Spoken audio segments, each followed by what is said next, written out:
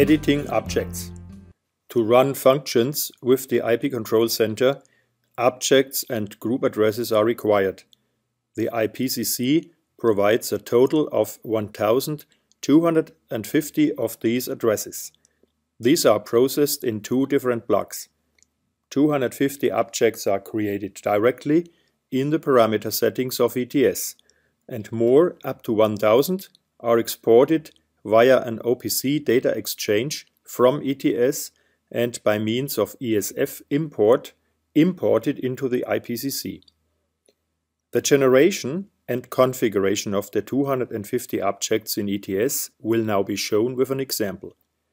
The up to 1,000 additional addresses we will discuss later in this WBT. The first objects of the IPCC have already been defined by the previously discussed general settings. These include device status, date, time, and scene function.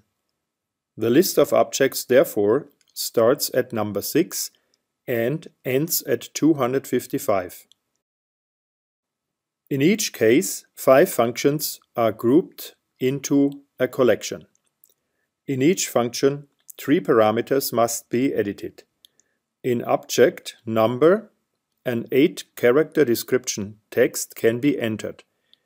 Despite its brevity, the text description should be used anyway, for example by a sensible abbreviation, in order to recognize the object later in the IPCC's editor. Using the later described OPC export, the short texts can then be replaced in the IPCC by the identifier of the sending group address in the particular object. We call our first object li_a_s, which stands for light A switching. Second, we set the data type. Here it is of course 1 bit, because we want to switch the light on and off. You can generally select all important data types, with the exception of 4-bit dimming and time date we have already under general. Pay close attention with the analog DPTs to use the correct sign option or the floating point representation, because the specifications contained herein can't be changed anymore later in the IPCC. Last, it is determined whether the object is to be updated after a restart of the IPCC by polling.